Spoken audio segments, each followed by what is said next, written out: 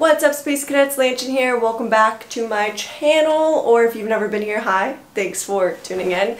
So I'm long overdue to film a DIY jacket, so that's what I'm doing today, and I'm in fact wearing the jacket that I made. And this is it right here. I'm actually obsessed. I can't believe it turned out as good as it turned out. I'm really excited to show you how I did it. Hopefully you can create something just as dope for yourself and whatever art form you want to do. So for the jacket, this is just an old vintage jacket that I have, and I actually already painted on it before. So the colors I'm going to be using today are these colors, and for the brushes I'll be using these three right here. I have a fan brush, a flat-headed brush, and a round bristle brush, and I might grab some more brushes in the process. Also, if you like this DIY stuff, let me know in the comments below and let me know what I should DIY next, because I love doing stuff like this, and I don't know if you guys like me doing stuff like this, so let me know if you like it. Thanks! I also want to point out that I am not using the correct medium that you're supposed to mix in with paint for painting on fabric, because this jacket's just for me. I'm not selling it. I don't need to do that. Like, it's just for fun for this video, so that's why I'm not using the fabric mixing medium that's for your paints. Before you guys get at me in the comments, I know I'm doing it wrong. It's just for fun, guys. Calm down. I don't really mind not using the fabric medium because I don't wash my jackets typically, so I've never experienced any cracking of the paint that I've been using, so that's just, I don't know.